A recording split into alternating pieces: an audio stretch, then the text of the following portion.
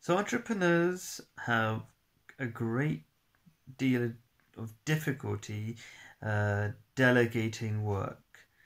Um, they are extremely good at what they do, and they're perfectionists, so they really can't bear to see somebody else do the work for them in a terrible fashion. So, what is the spiritual teaching that would let you overcome this kind of problem?